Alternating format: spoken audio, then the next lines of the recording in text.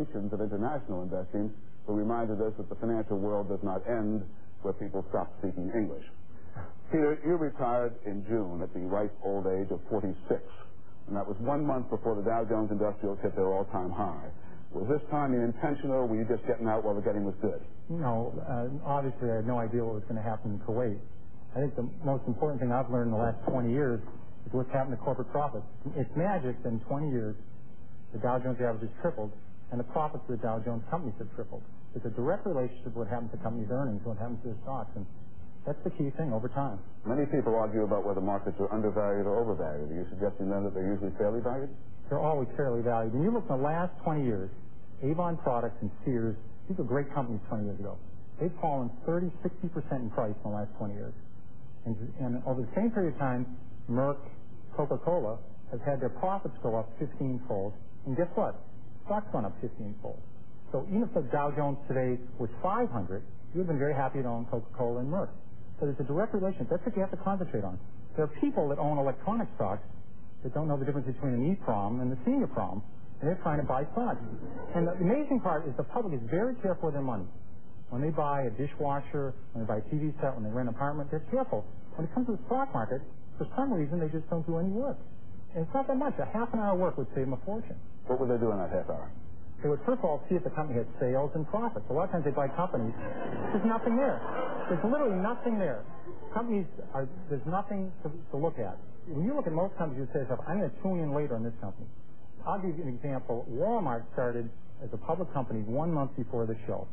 At that point, they had 37 stores. It was October of 1970. At that point, 10 years later, you could have tuned in to Walmart. Their profits were up 20-fold, and the stock was up over 20-fold. It still had another 10 years left. Profits went up 25-fold in the last 10 years. You can make 25 times your money again. You have plenty of time. You don't have to make money. My best stocks have been the third year, the fourth year, the fifth year I own them. It's not the third week, the fourth week. People want the money very rapidly. It doesn't happen that way. You're going to be very disappointed in the stock market. Let me bring John in, because you told me last time we talked on the air that you were now holding stocks for an average of 5 years. Is that still true? Yes, Louis. We don't intend to hold them 5 years, but we find if you buy things when they're terribly unpopular and depressed, they don't suddenly come back.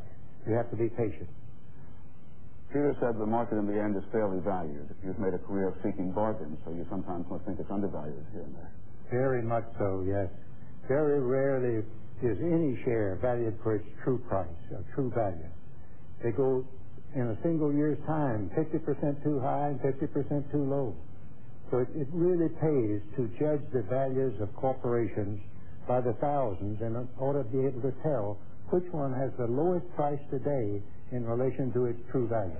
This past weekend, I was with a group of academics. I mix with all segments of society, and they told me that nobody can analyze stocks, that it's all just a random walk and a very efficient market, and that the kind of advice that you people give and the kind of analysis you do is worthless. How do you reply to them? That's just resigning from the game. If you take the game of tennis, exactly as many losers as winners, but that's no reason to give up playing tennis. Good for you, John. Peter, you talked about the mistake of impatience. What are some of the other mistakes people make? And then let John answer that as well, but you start. Well, it's obviously not doing the homework and not looking into the company. I mean, if you don't know what they do, you have a rough start. Because the market in the last 20 years had 10 declines of 10% or more. And great companies go down. And in those declines, you have a great opportunity. I remember when the market went down in 1987, Dreyfus fell to $17 a share. They had $17 a share in cash. I mean, it was ridiculous. So you have to take an opportunity. Most people have the brain power. Almost everybody in this plan has the brain power to make money in the stock market. The question is whether you have the stomach for it and whether you're willing to do a little bit of work. Those are the key elements. It's not that hard. If anybody has looked at Dunkin' Donuts or if they look at General Public Utilities, I looked at General Public Utilities 2 years after 3 Mile Island. It already doubled. I was able to make 4 times my money on it. The company was solid. What's your answer, John? The main thing that people need to learn is that selecting assets is totally different from almost every other activity. If you go to 10 doctors and they tell you the same medicine, that's the thing to take. You go to 10 engineers to build a bridge, they tell you the same thing, that's the base. But you go to 10 investment advisors, and they pick out the same asset, you better stay away from it. To say the same thing,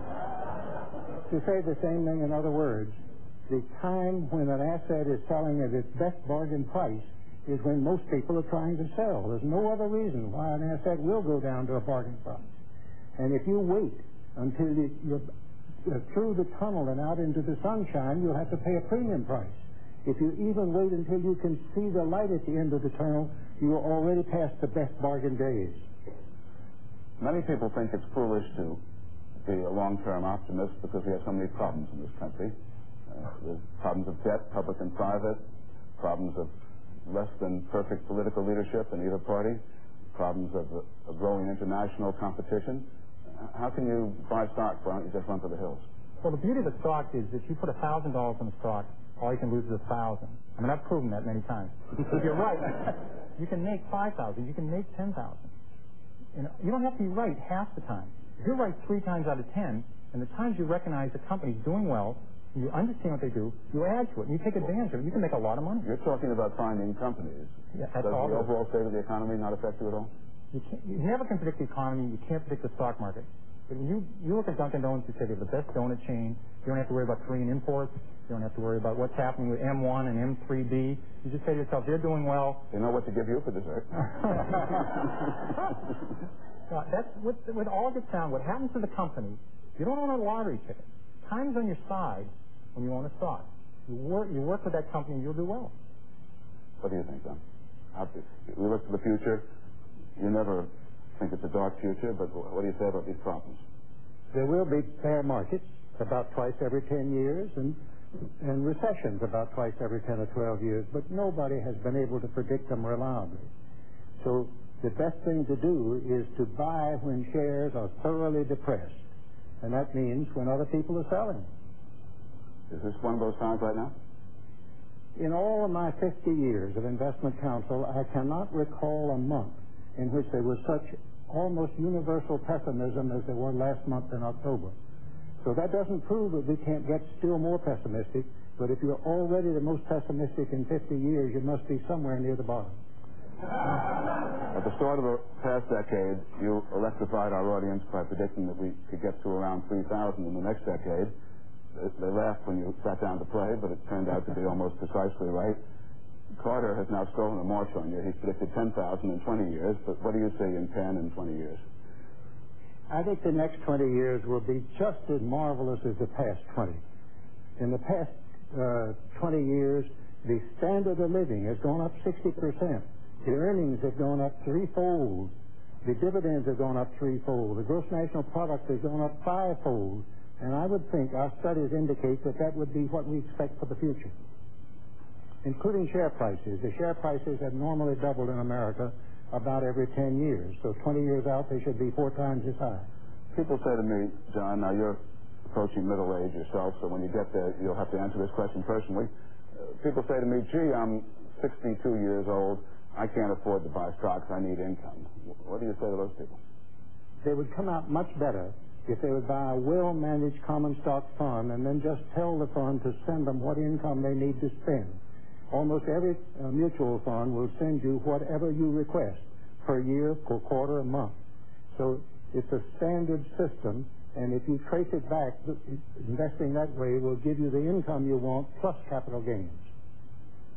Peter, do you believe that stocks will continue to outperform other investments? Absolutely. Particular stocks. You have to be very careful. That's the key point. Some stocks, in the next 20 years, a lot of money is going to be made, a lot of money is going to be lost. I think the people that gamble and they buy options, what a tragedy if you're right on a company, you have a 3-month option on it or a 6-month option. Time's on your side. If you own the right companies and you follow them, some people are playing, it's like playing poker without looking at your cards. They're playing bridge without looking at your cards. They own companies and they don't look at it. They call the broker twice a day to get the price of the stock. That doesn't count. You have to do a little bit of work. You have to be out to the malls, maybe a half an hour a month looking at why do you own this company. The reason is this sucker's going to go up. That's not a very good reason. You said earlier that you like companies to have earnings. You realize that many brokers will think that's needlessly picky. Well, when I look over the last 20 years, I think more of the turnaround of Chrysler, the turnaround of Ford, the turnaround of Boeing. You have to say to yourself, does this company have a reasonable chance of turning around? Do they have good products? And are they going to be solvent? It'd be really sad to own a company when they're doing badly. Because I used to follow the textile industry. They had a great expression. It's always darkest before pitch black. When you thought things were bad, they always get worse. You want to look to see, is this company going to be around? Very important statistic. Thank you both for your common sense and your optimism at a time when we need both. We look forward to years more of your very special wisdom from both of you. One thing we've often been asked is why we didn't do a one-hour special filled with tape highlights. A special hour featuring some of the most memorable moments of the first 20 years of Wall Street Week with Louis Rukeyser. When you begin to look at the world of the 1990s, I think the United States comes down a notch or two. Should we abolish the Federal Reserve Board? Yes. What would you replace it with? A computer. Well, what is your attitude toward money? That it's a very nice thing to have. How can we become more competitive in America? By a return to excellence. On most PBS stations, Monday